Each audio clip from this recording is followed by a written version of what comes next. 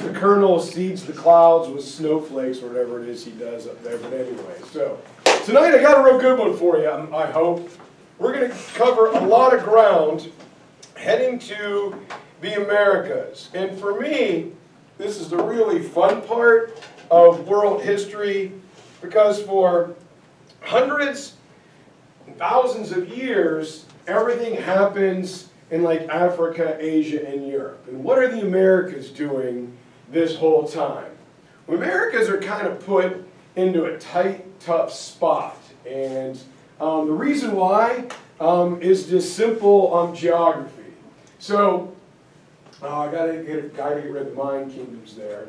The original inhabitants of the Americas are going to come out of Asia, and they're going to cross the good old Bering Strait into the Americas, following herds of game, deer, antelope, woolly mammoth, whatever. And what's really interesting about this, looking at human migration, about 3 years ago, National Geographic found it's like some blonde-haired, blue-eyed mummies frozen in northern Mongolia. So we know this trek across, Africa into Asia, over to the Americas is taking a long time. And so they get over here to the Americas, Canada, Alaska, and they start to migrate southward. And then the Ice Age ends. And as they were following the Bering Strait, my good old world history joke of the night, how do they get across the Bering Strait? Well, they took out their compass, they got their bearings, they went straight. Okay. All right, that's lame. But anyway. Excuse me.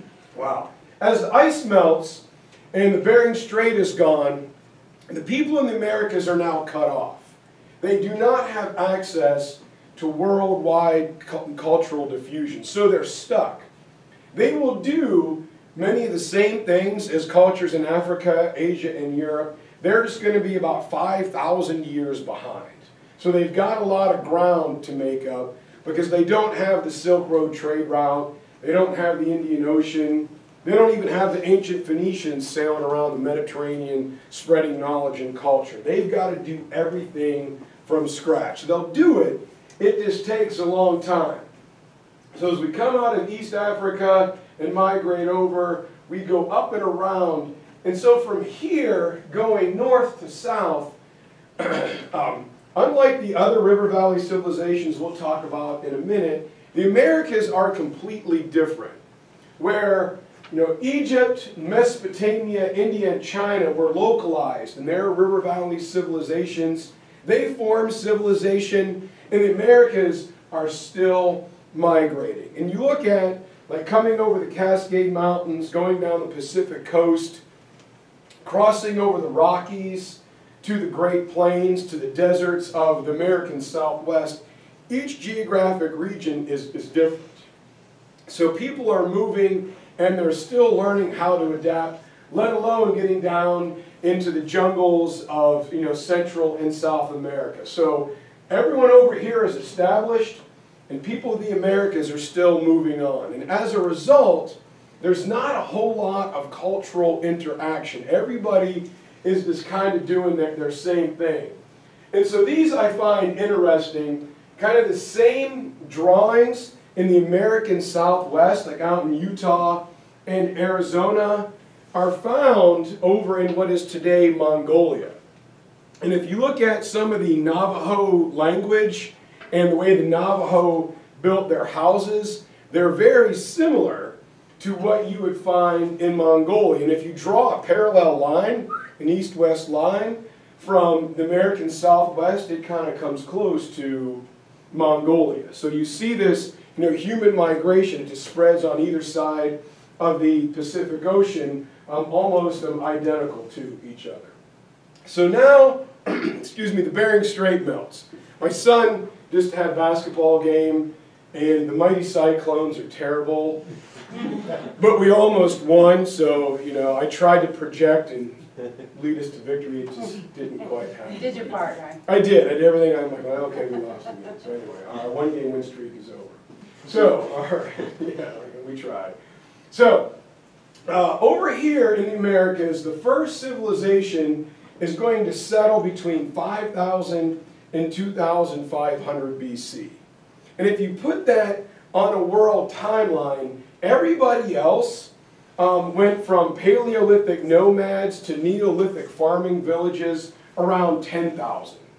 So over in Africa, Asia, and Europe, people are setting down into villages, Neolithic, getting ready to start civilization 5,000 years before the Americas were doing it. The Americas will not settle in river valleys the exact same way as the Egyptians and Mesopotamia and India and China. They're just not going to do it until 1500 BC. So you think about, okay, what's going on in 1500 BC? Well, the old kingdom of Egypt had come and gone. The pyramids are built. The cultures of ancient Mesopotamia, Persians, Babylonians, Assyrians, Phoenicians, Persians, they've all come and gone. And the big twin cities in India of Harappa and Mohenjo-Daro have mysteriously disappeared.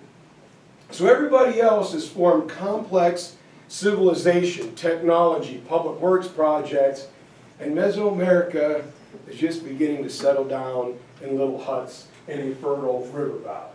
So it's here that American culture is going to begin, and they're going to remain untouched, unchallenged for 3,000 years until 1500 AD. Nice bookends, 1500 BC, 1500 AD, when the Spanish get lost and show up. Good evening, everybody. So, the other thing that makes things really interesting and unique about Mesoamerica, and you can look at Machu Picchu over there, and I've got a Mayan pyramid around here somewhere I've got to get out. It's right straight back here on the old bulletin board. Is we think of this is Peru, but same thing went on in Mexico. I'll show you some pictures here in a second. Is building these large structures, cutting the stone, quarrying the stone, building cities, building pyramids, and building temples. The people of the Americas did it all without the wheel. The simple concept of the wheel that originated in ancient China, they simply just didn't have. And the reason for that is they didn't have any large beasts of burden. No oxen, no horses, no donkeys. Those things came over with the Spanish. So everything done in the Americas up until 1500 AD was done with this pure human muscle power. All right, good old on foot, hand labor, bucket brigade, you name it. Everything was done the good old-fashioned way. So they also had no access to cultural diffusion. Everything they did, again, they figured out for themselves.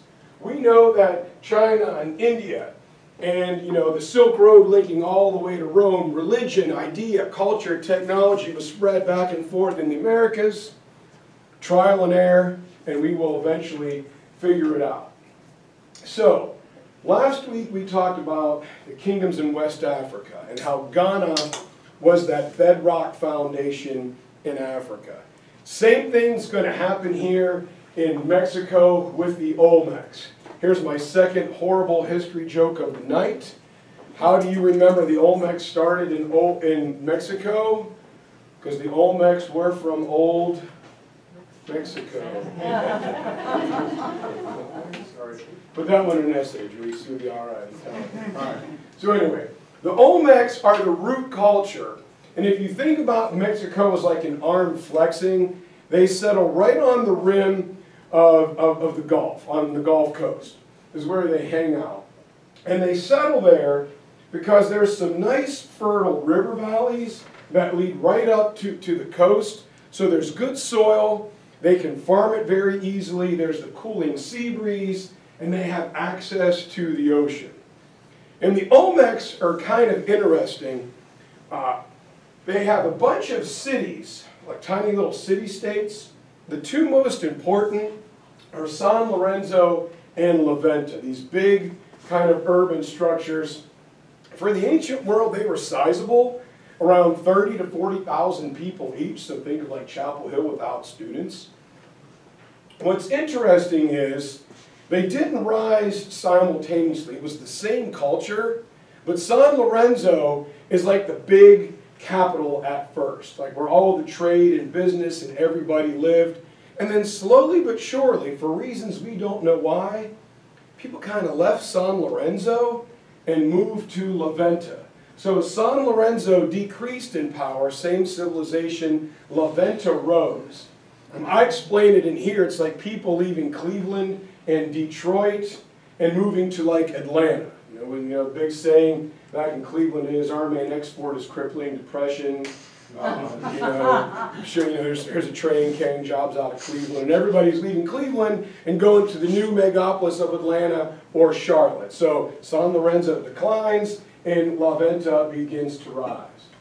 And the civilization kind of lasts, if you think in your mind, from the Trojan War, the Mycenaeans and the Trojans, all the way through up till like the end of the Greek-Persian War. So it's a fairly significant civilization in the classical age.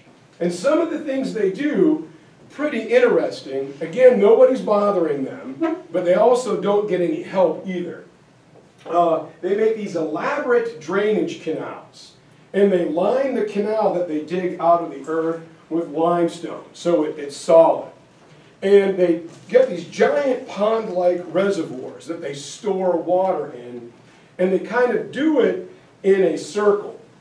And they had an early lock system to kind of raise and lower the level of water, so the water wouldn't stagnate. They could have it flow in a circle from one reservoir to another, constantly keeping the water moving. They did it for drinking water, and also for irrigating the crops if they didn't get a lot of rain. Just brilliant engineering in the ancient world.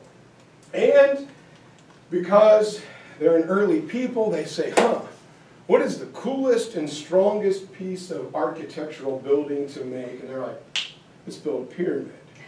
All right. And so they do. And again, the big ones on the Giza Plain are already there, but they build a 110-foot tall pyramid.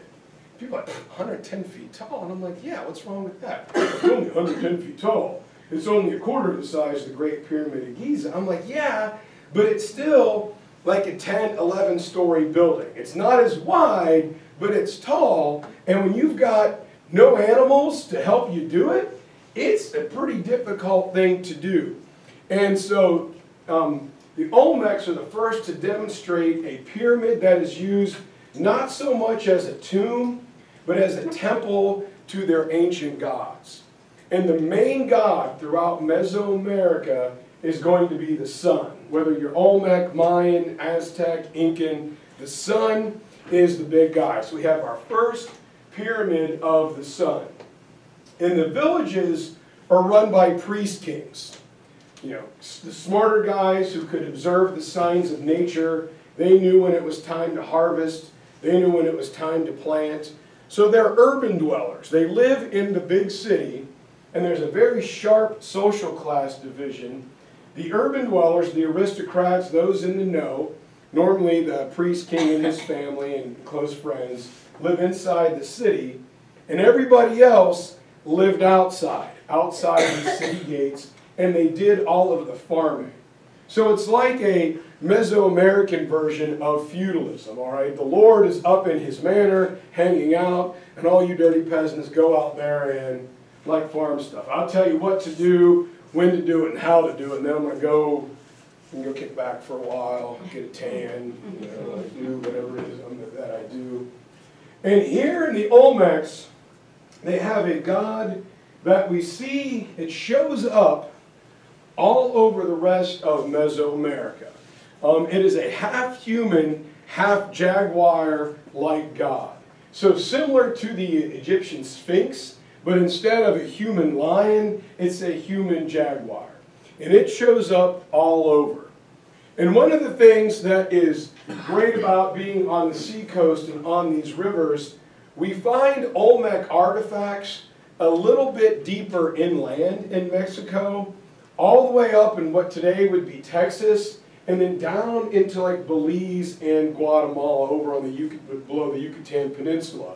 And so we don't know how or with whom, but there was obviously some sort of trade going on north and south across the coast of Mexico.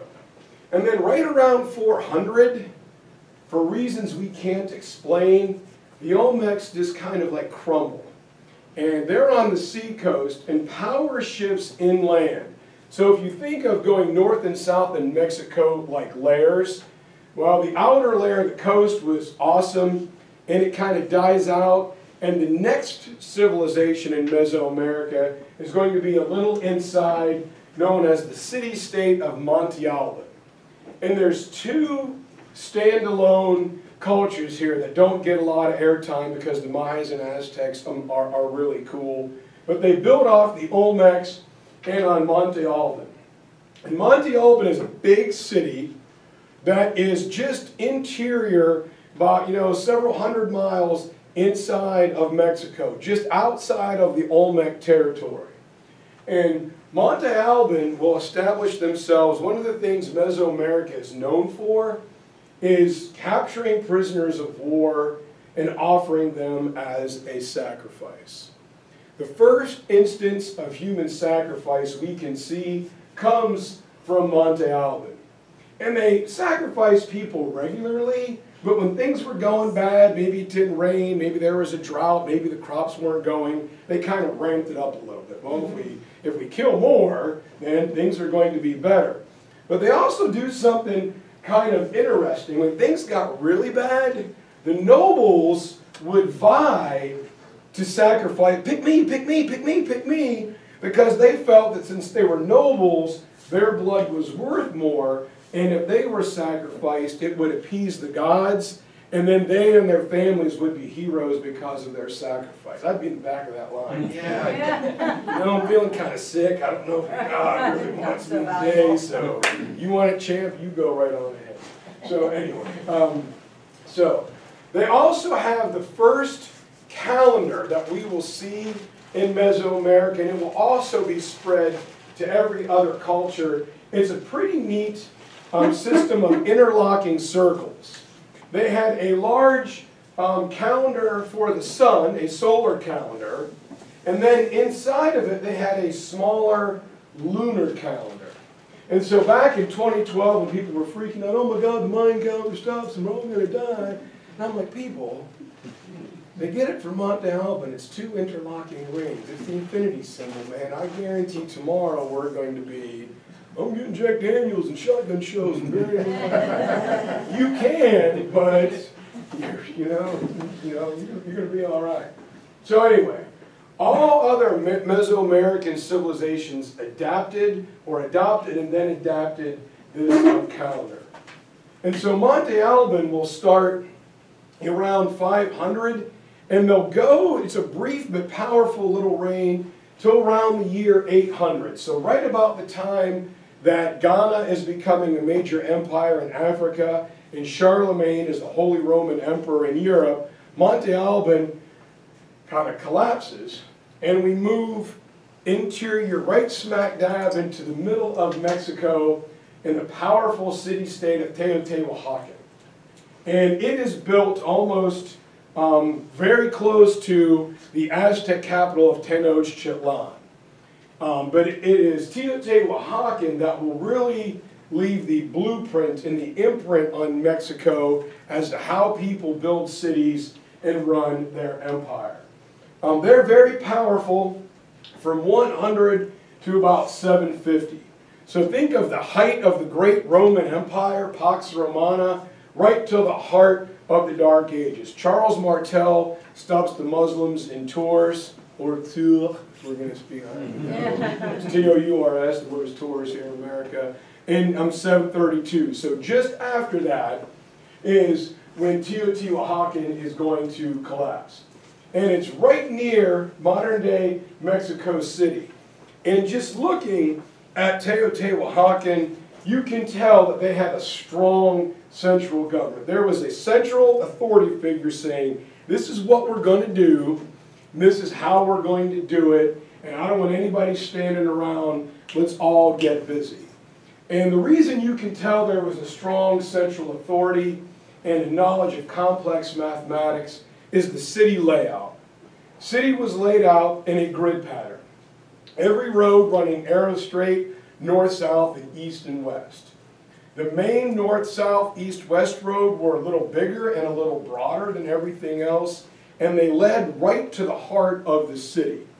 And in the heart of the city, you emptied out on a square, a giant plaza, that on one side had the governmental buildings, and on the other side had the religious buildings. And at opposite ends of the square, they had two giant temples. And so as you walk in, you see everything is mathematically precise. It must have taken someone very smart. And the thing about central authority is this is what we're going to do and how we're going to do it. But to build these large cities, you've got to have your labor force organized. You've got to have your building materials coming constantly.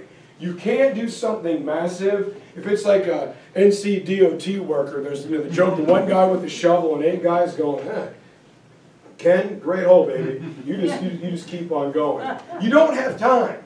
So you got to have your labor organized. You got to have your building materials organized, and everything fits perfectly. So you get to the religious and the governmental structures, and you do it by coming in from the south end of the city. If you ever get a chance to go down here, there's a little tour. Do it in the evening, especially if it's like, in the fall. I think, Halloween here in America. Going into the city is this great public works project known as the Avenue of the Dead. And as you go into the city, on either side, like 10 to 15 feet high, are these giant masks, like gargoyle faces, these eerie, spooky faces, fangs, kind of like dragons and snakes. And what they are is they are supposed to scare off the evil spirits from entering the city. They look so scary that evil spirits will turn and flee. And behind each mask or face is a dead noble or king. So it's the Egyptian version of the Valley of the Kings embedded into a wall. And the front of the wall are these scary, ooky, spooky faces for 3 miles. And so you kind of walk along if it's at night, and it gets kind of, like during the day you're like, oh, well, that's cool, but it's not really scary. At night, it gets a little spookier, but not much. But anyway, so we get there into the inside. At one end of the plaza is the Great Pyramid of the Sun, about 210 feet. So it's about half the size of the Great Pyramid of Giza. It's made of stone, cut stone, but what makes it really cool is it's covered in all gold. Right? People in Mexico had this heavy, kind of soft, shiny rock. It was like quartz here in North Carolina. Everywhere you look, you're kicking the dirty, ugly quartz. Well, they had so much of this stuff, they're like, well, it's really not worth anything, but we can melt it down and make it look really pretty. So they've got the 210-foot tall Pyramid of the Sun. Exactly opposite it, they have the smaller 110-foot Pyramid of the Moon covered in silver. Both of them, the 4 axes run perfectly north, south, and east and west. So everything leads to the center part of this great city. And where they're situated, they're perfectly situated to control trade going east and west across Mexico and a little bit north and south. So they become a big market town. And they will have about 150,000 people at this time. In the ancient world, that is an enormous city. Now we know Rome topped out about 1 million, and there will be several cities in China that get close to 1 million. But nowhere else do you have 150,000 people. That's just a lot of people. So there's a big amount of trading going in, on, and around Teotihaucan. And you were good if you were a citizen. It's very Romanesque. But if you were outside, maybe you were from Alban or somewhere else, if you were a foreigner, you could come in to Teotihaucan, but you were kind of segregated into a separate market. So if a Teotihaucan villager wanted to come in and buy wares from Trudy, she could, or he could, but Trudy could not come out of her segregated zone. Everyone was locked into this small little corner. So it's very sharp. Who do we want in the city to stay, and who do we not? And they think of this was for defense. They didn't want outsiders to come in and get intelligence on what they were doing and why they were so powerful. And then they get a little bit too big for their britches. And they're like, man, we've got 150,000 people. It's getting kind of compact in here. Let's increase the size of the city. And they do. And as they do that, have a good night, guys, they begin to displace their farmers. And the farmer's like, well, dude, what do you mean you're going to, like, eminent domain my land? Like, you know, we need to, like, farm. We need to grow your food. They're like, well, actually, we're going to build another neighborhood. We're going to call it Burgundy Villas or whatever is going on out there about, like, what's the name of that thing? Anybody know? Nobody knows. You know, Colonel's Burgundy subline something. Bordeaux, Rose, I don't know. Yeah, okay. So anyway, some Claremont 12. I don't know what's going on up there. So anyway, the people began getting rubbed out, and eventually, and here's how smart they were. They're like, wait a minute, this wasn't such a good idea. We're ruining our own food supply. So they halted the growth of Teotihaucan, and they take an idea that ancient Rome used to export their culture. They're going to go out 25, 30 miles and build a miniature of Teotihaucan here. We'll go northwest, northeast, southwest, southeast. We'll build our little cities with Teotihaucan as the central hub. And they knew that if they kept going on, they would ruin their farmland.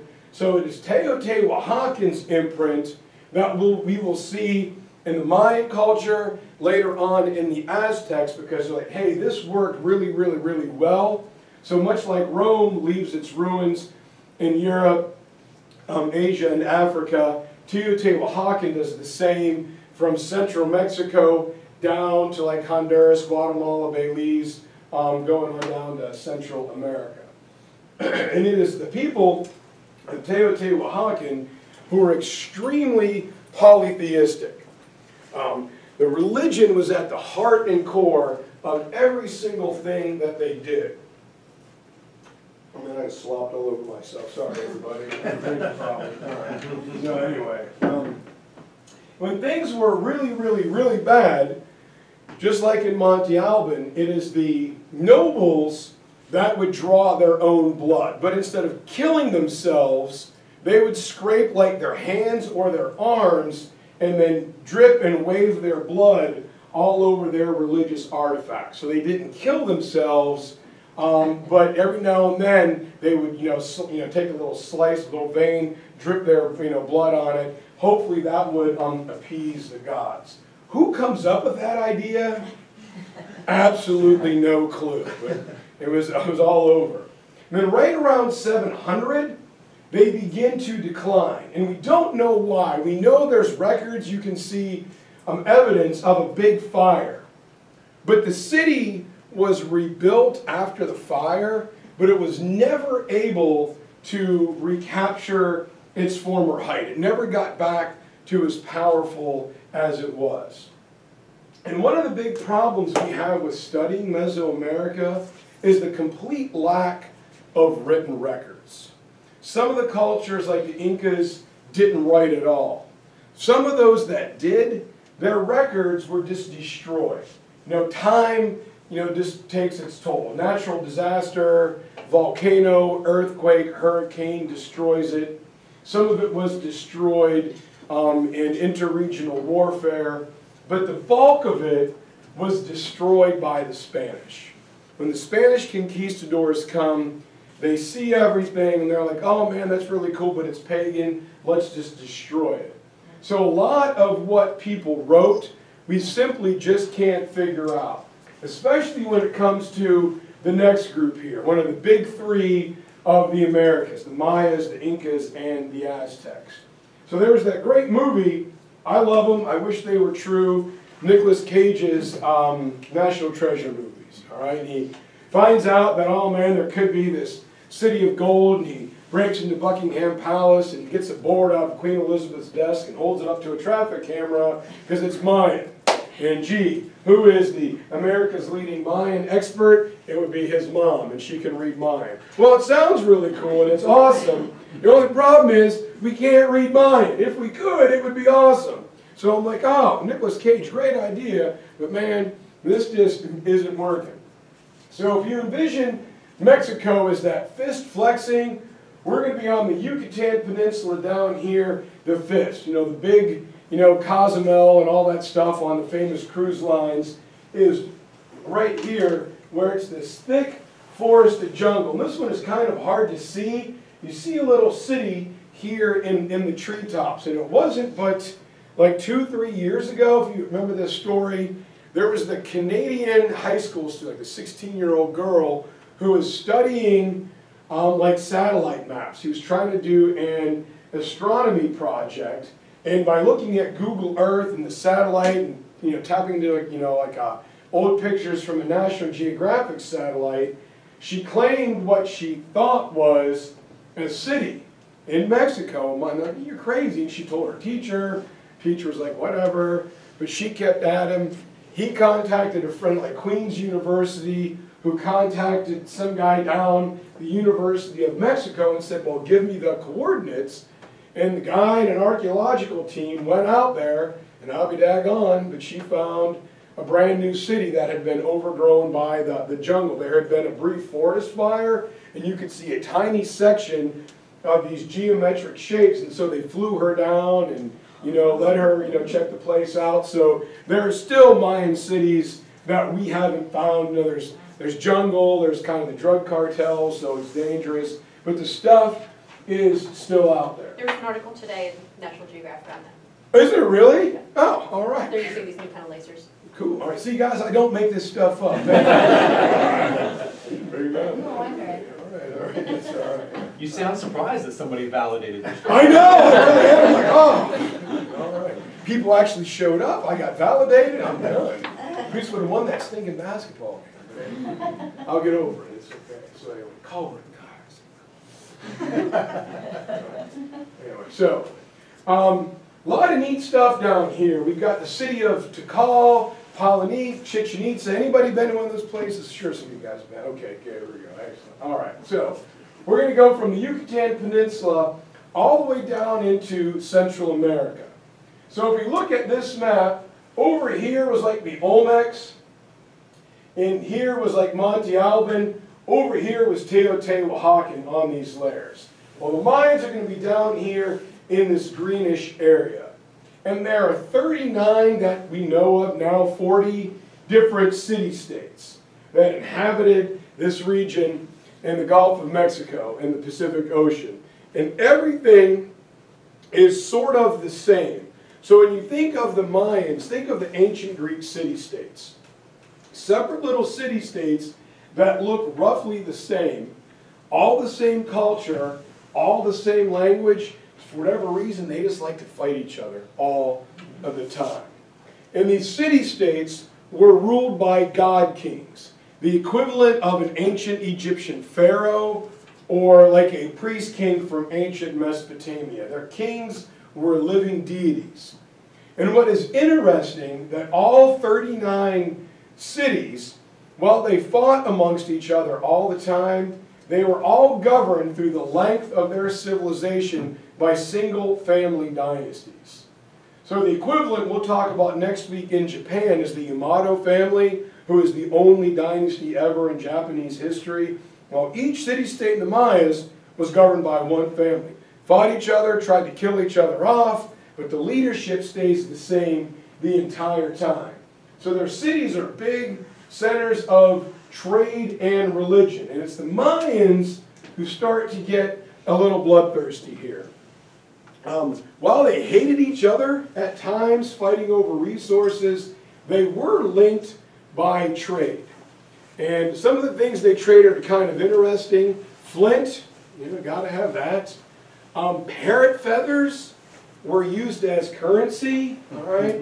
You know, red and yellow was, you know, kind of common, but blue and green, all right, that was like a $50 and a $100 bill. That's like the good stuff, so poor parrots get like their feathers yanked out all the time.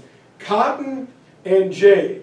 And what else they used, which is kind of funny, is they used cocoa beans, all right? So, you know, it's, why cocoa beans? I don't know, but they were a thing for currency back then.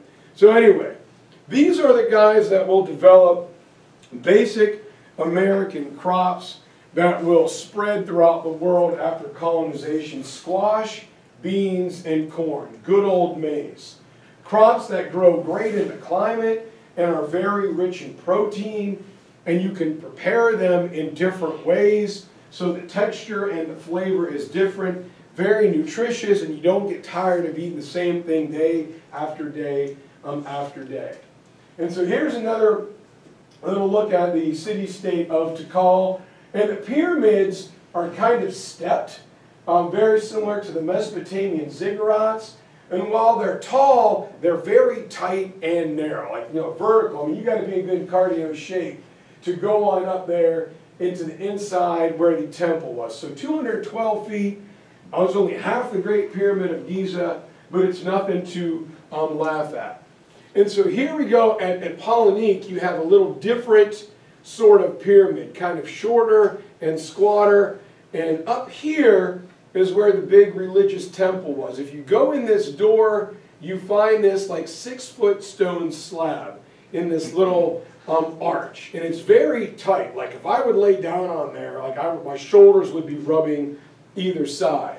And the idea is you're going to have a sacrificial victim in here, and you're going to strap them down. And then they're going to have, usually it's the throat or the femoral artery on the inner part of the thigh, and they would let their blood, this is kind of ghastly, sorry young folks out there, kind of fill up these inscriptions to their different gods and kind of let it soak in. Then they would pick up the dead body and literally like roll it out the back. And it was on a pivot, and they would then tilt the stone slab up, and as the blood kind of ran through here, it would drip down into the interior of the temple to different special artifacts for the gods and the goddesses because they really liked it. Again, who says, hey, I got one, let's get a special table and put it on a pivot, all right, let it run around on the grooves and do some finger painting, I don't even know, all right, but it's kind of ghastly, but hey, all right, so anyhow, we haven't seen anything yet, wait till we get to the Aztecs. And then the big one is the very popular tourist spot of Chichen Itza, and if you look at all three pyramids, kind of the shape and the architecture and the texture are a little different. These are stepped, kind of rough, smaller, different little bricks. And then Chichen Itza is big, kind of like almost Egyptian-style stone. And it's very smooth and it's very clean.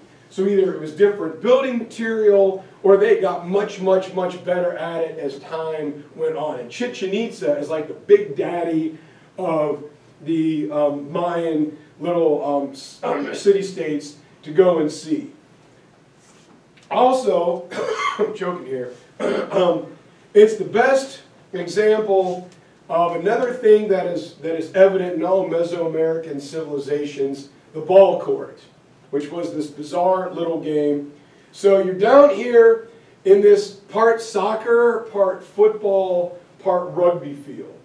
And you played a game kicking a goat bladder through these giant hoops up here that were tilted vertically. So it's like rugby meets soccer meets basketball. You couldn't use your hands to touch and move the ball, but you could use any other part of your body. And you had to get it through one of these small hoops way up about 20 feet on the walls. There were no rules. It was pretty much anything goes. You want to run some guy into the wall? Well, that's quite okay. On either side, you have these small, like VIP boxes. The high priest sat in one, and the king sat on the other side. And what's really cool is inside of them, they've got like satellite dishes carved out of stonework. So, if you all remember when we took our kids over to the Durham Museum of Life and Science, and upstairs in like the space exploration room, you get on one side and you whisper into the satellite and you can hear it on the other side. It's so the high priest and the king could communicate. These games would go on for hours. And you played until there was a winner. And there's a catch. It's kind of an interesting catch. You kind of had to know what you were playing for, right? Because sometimes in the big festival, the winners of the ball game were super fortunate. They got to be sacrificed. And this was a good thing. Because in Mayan mythology, there were two twins, the hero twins. And the gods of good, of justice and light, were fighting the evil gods of the underworld. So the hero twins let themselves be sacrificed so they could go down there and help out the good gods and goddesses. And they won. And so the gods elevated them. They made one brother the moon and the other one the star Venus. So you could always see them, and they were there keeping the evil forces at bay. So if you won the big tournament, if you won the World Cup, awesome, you get to be sacrificed. Most of the time, when you played, the losing team was sacrificed because they were scrubbed. So you had to know, do I really want to try hard to win this one, or am I going to hold a little back today? I really don't know which way I'm going. But this ball game shows up all over Mesoamerica. It's one of those weird little things that they got into in their religion. And their religion was all-encompassing. It affected and kind of controlled every aspect of their daily life, their social life, and their political life. It's almost like the Mesoamerican version of the Islamic Sharia. All right, it's going to tell you everything you need to do, how to act, when to act at all times. And much like ancient China, the Mayans had no separation between earth and heaven. Everything was on a single plane. So life and death, you were still rolling around here, which is why the hero twins got to be sacrificed. And unlike European cultures, the king was also the high priest. So a lot of these Mayan city-states were smaller, like theocracies. The religion governed everything. People's daily lives, political life, you name it. And so the Mayans are going to be incredibly advanced. We'll talk about this in a second. They are the first to come up with, on their own, again, they didn't get to go to the Middle East or over to India and learn about the zero. They're among the first to come up with the concept of the zero at almost the exact time the Arabs in the Middle East and the Indians are in India. So across the world, people are getting the same thing. And what really helps us with the Mayans is they developed a calendar. There's a lot about the Mayans we don't know, but the European conquistadors and the early missionaries had access to people who understood it, and they were able to line up events in European history with what was going on in the Mayan culture. It's called the long count. It happened at a fixed mythological starting point in the Mayan past and then went forward. So we could figure out fall of Rome happened here, birth of Muhammad and the spread of Islam here, Charlemagne here, the Crusades happened here because we understood how to use the Mayan calendar. Unfortunately, that's pretty much all we know about the Mayan calendar. We use it, some people still use it to this very day. And again, the Mayans, like the Greeks, had their city-states, and they lived in a state of either constant trading or fighting competition for natural resources, food, water, whatever. What's pretty neat about this is 2 of these 39 cities were actually governed by female queens. Very rarely in the ancient world, Eleanor of Aquitaine, Hatshepsut, Theodora of the Byzantine Empire, do you have females actually being in charge, being the political and religious leader. But in 2 city-states in the Mayas, they were governed by women for several years, 15 years for one, and about 22 years in the other. So an interesting thing that we don't see anywhere else. Social classes, a mere image of pretty much everywhere else in the world. Our priest king on top, his nobles and high councilmen, normally his family members, cousins, brothers, sisters. Then we've got the rich nobles. And these three groups lived separately from everybody else, high up in kind of the interior of the city. In the middle ground were artisans and merchants. And the market was held in their territory. And outside the big city wall is where the peasants would live. And all three groups would meet and mingle where the merchants and the artisans were, kind of the small middle class. So once again, it's the middle class bringing the upper down and the lower up in this common meeting ground, very similar to the ancient Greek city-states. So it's kind of like our neighborhoods, right? We may not know everybody in our neighborhood, but we know somebody who probably does. The city-states were small enough that they pretty much knew everybody. And so the Mayas thought that there were at least 365 different gods. Each day was its own godlike entity. And you could look at how the day went as how the god was feeling. So we know in the wintertime the god is getting angry and we're going to get cold and snow and we're going to ruin lecture series. If there's a hurricane, all right, or something bad, we know the gods are really angry, so we're really going to have to do something to placate them. We got to find out what's going on and why.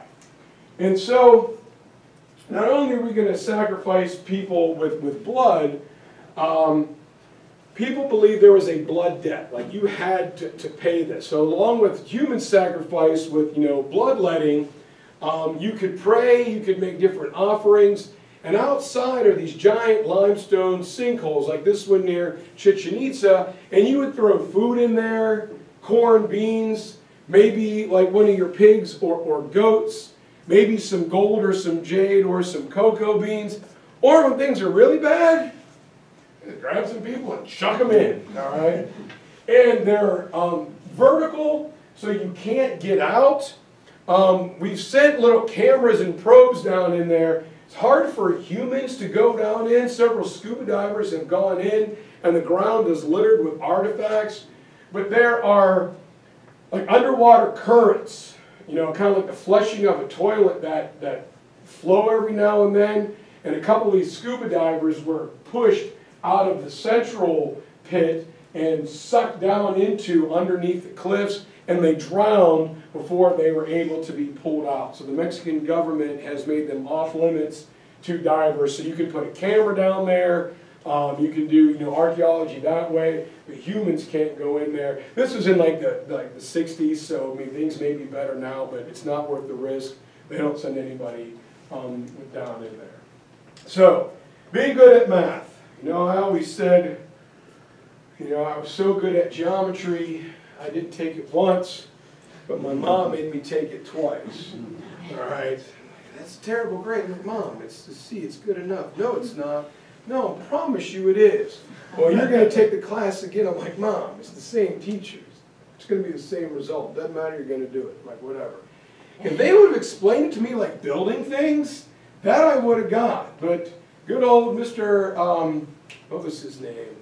Andre. Mr. Andre, he didn't explain it like that. Well, the Mayans, they clearly didn't have Mr. Andre as their teacher because they got geometry. And so everything is built on the famous golden mean or the golden ratio. And if you apply that to other works of monumental architecture, from the Egyptian pyramids to the Athenian Acropolis, to the perspective, to the math that Leonardo da Vinci used to make the Mona Lisa and three-dimensional paintings, it's all based on the golden ratio. So the Mayans figured this out, again, all on their own, without help from cultural diffusion from the Byzantine Empire, from the Islamic empires, from India. They did it all on their own from scratch.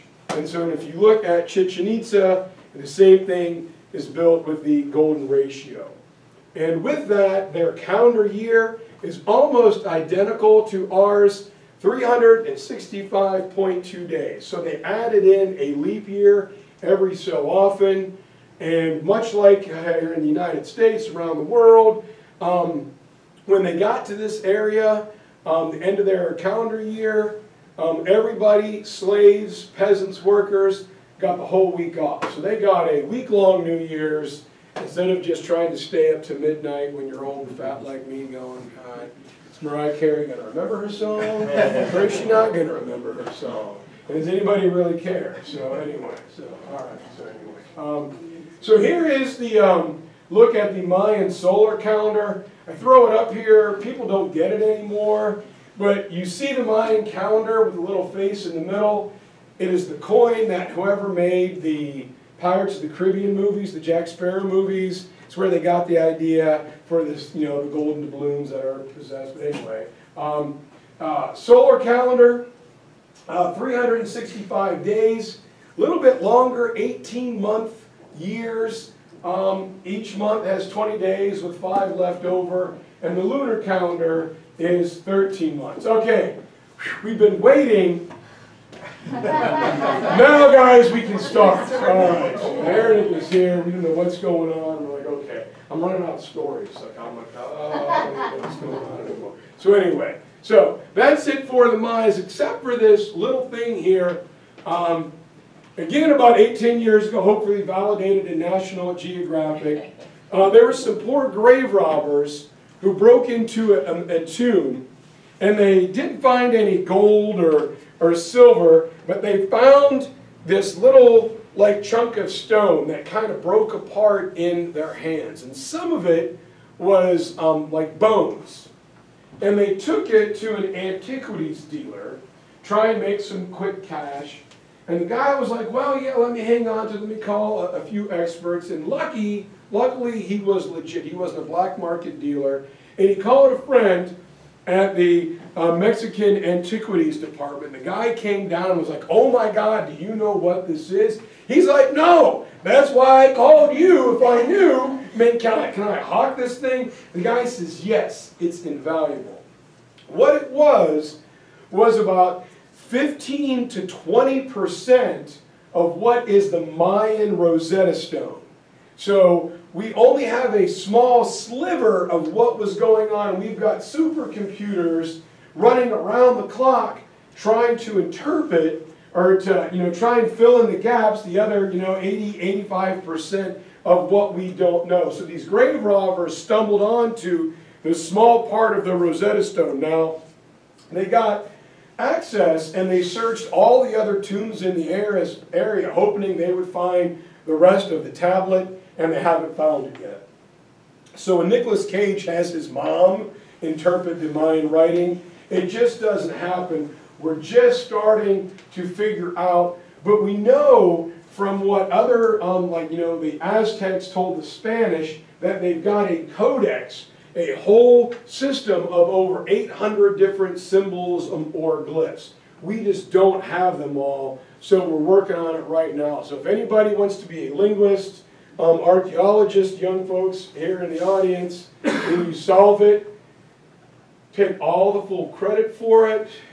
Just in your press conference, say, I heard about this one day from the balding fat man in Chapel Hill. Don't even have to give my name. I'll be happy as all get out. What we do know, again, comes from the Spanish. And that's the problem with Mesoamerica, is we learn most everything from the Spanish bias. Like, what did the Spanish think of what was going on?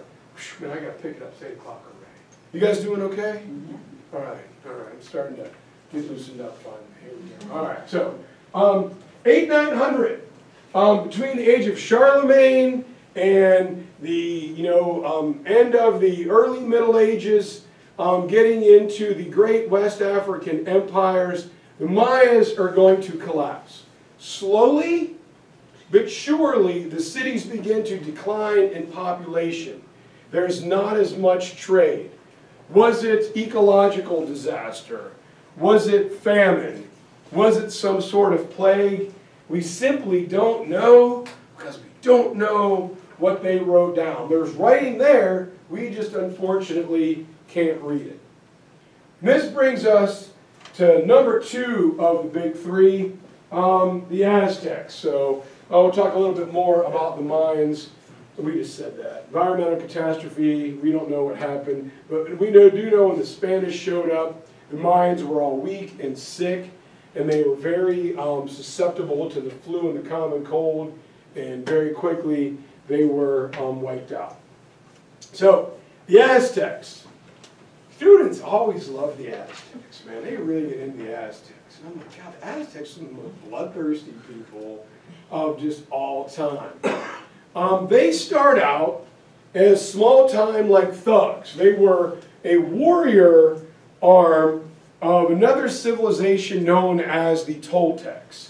And when the Toltecs had a problem with somebody, they sent the Aztecs out there to, World History Joke of the Day, number 3, kick some Aztec.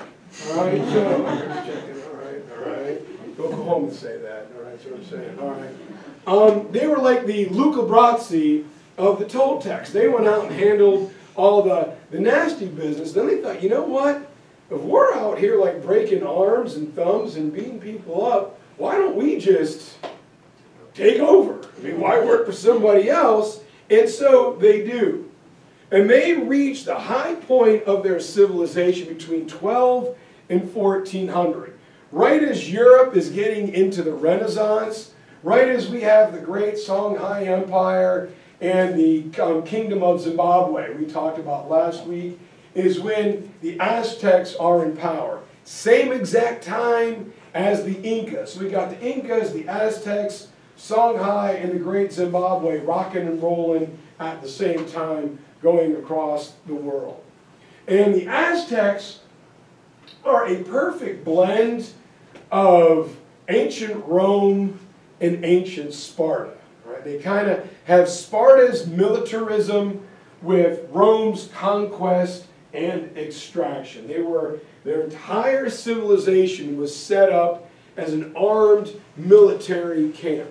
They didn't have a standing army because every male was in the army. You didn't have a choice. Everybody is a soldier.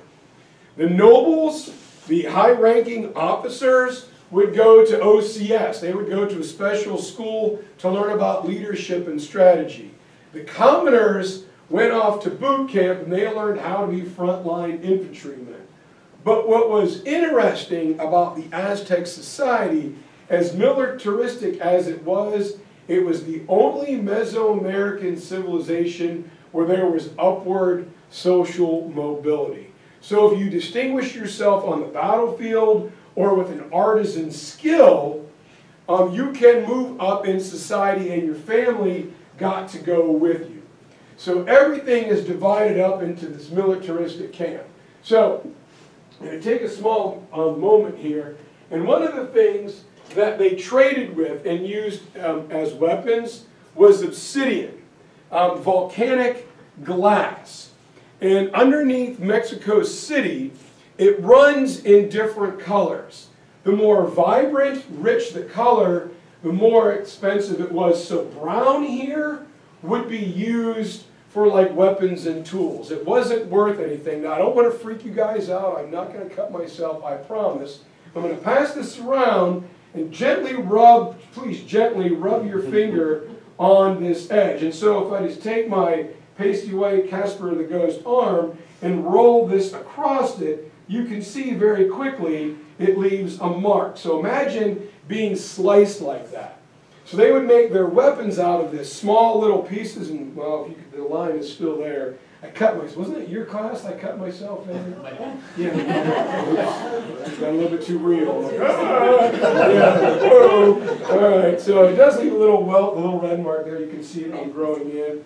So they would take these into like tomahawks or spear points, or they would get like large wooden paddles, and they would take a fine, cut in the paddle and shove hundreds of these like little wedges into the paddle and then glue it with like sap from nearby trees. They would let it dry and you had like this giant like chainsaw paddle and you would whip and cut and swing with it, and even if it broke, you still have those barbs in you. So nasty, vicious weapons.